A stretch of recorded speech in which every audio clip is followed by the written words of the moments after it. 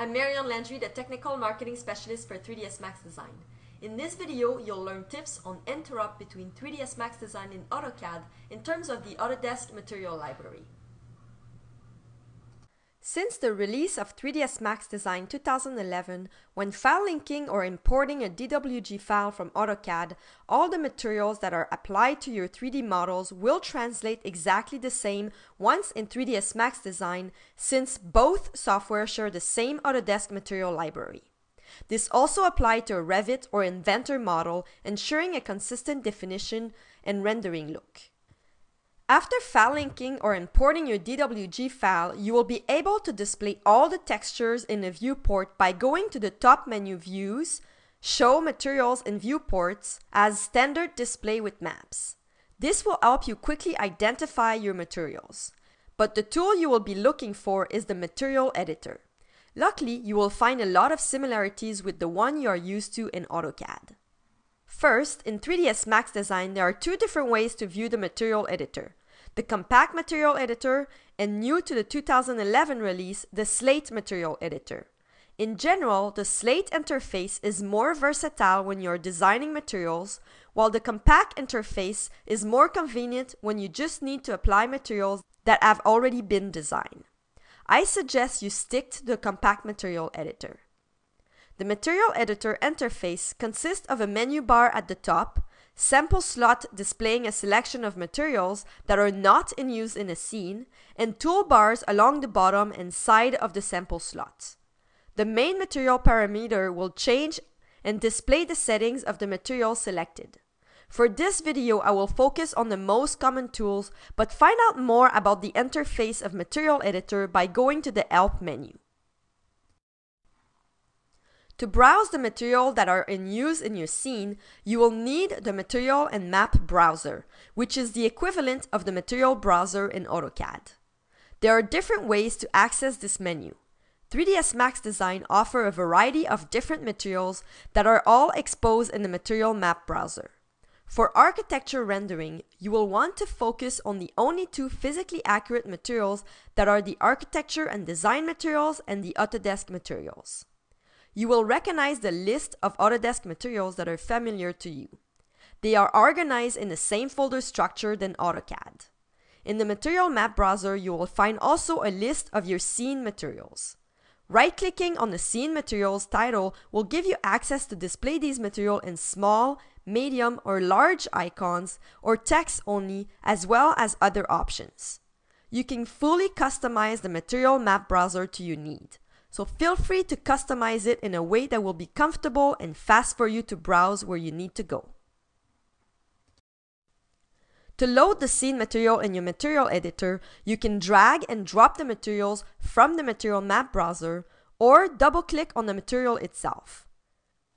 To quickly identify the materials that are in use in your scene, look for the white triangle on the corner of the material icon. To bring the material from your scene to the Material Editor, you can also pick the material directly from the object by using the Picker tool. While the Compact Material Editor can edit no more than 24 materials at a time, a scene can contain an unlimited number of materials. When you are editing one material and have applied it to the object in your scene, you can use that sample slot to get a different material from the scene, or create a new one and then edit it, and so on. Pressing the X key will cycle through different sizes of preview for your sample slot, giving you more or less empty slots. Using the Autodesk material will be very similar since they are built with the same parameter as AutoCAD.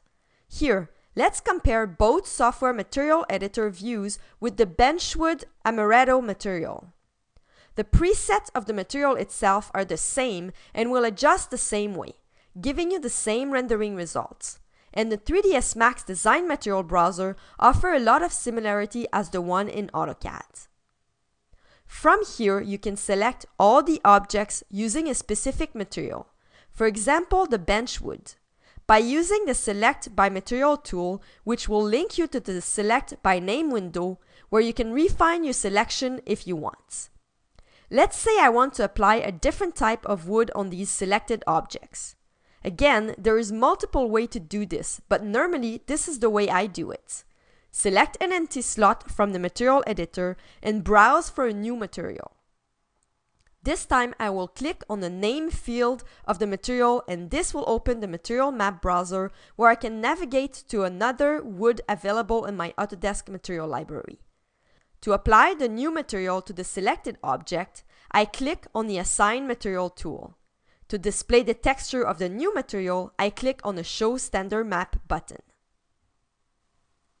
On top of more than 12,000 preset Autodesk materials, in 3ds Max Design you also have access to the Mental Ray Architecture and Design material. The Arch and Design material improves the image quality of architectural renderings. It improves workflow and performance in general, and performance for glossy surfaces, such as floors in particular. Of course, they offer a bigger parameter layout with more adjustments available, but they also offer a list of templates that will help you build your material. Presets like Appearance and Attributes, Matte, Pearl, or Glossy Finish will give you a starting point for the reflection and refraction of your materials. Finishes will give you a list of predefined architecture materials. Transparency presets will help you with glass and water material, and a list of metal will also be very useful. The Arch and Design materials are definitely for a more advanced user, but you will find that if you need to create your own materials with your own textures, they will come really handy and you will soon become comfortable using them. The best part of the Architecture and Design material is that they offer special features such as self-illumination, advanced options for reflectivity and transparency, ambient occlusion settings, and the ability to round off sharp corners and edges as a rendering effect. Let's understand the round corner feature better by rendering a close-up. Normally, when in an AutoCAD environment, in order to have a round edge, you would need to add a fillet to your model. In 3ds Max Design, you can easily do that without having to remodel your object. Use an Arch and Design material, go down to the Special Effect Rollout menu, turn on Round Corner option, adjust the fillet radius amount, and render. The round corner will be added on the material level. Nice and simple results that will add realism to your render, especially for close-up scene. This is a really fast overview of the material editor, but you can understand that the options are unlimited. There are multiple materials options depending on the user preferences or the project requirements. You can choose from a wide variety of material types, including composite material that will give you options for layer effect compositing using any combination of layer opacity, blending mode, and built-in color correctors. You can create technical illustration rendering using the ink and paint material, and even paint directly on your model while using the new viewport canvas tools that was added with the 2011 release. Depending on each client and the endless requirement of deliverable needs, 3ds Max Design will always be able to fulfill any rendering style requirements.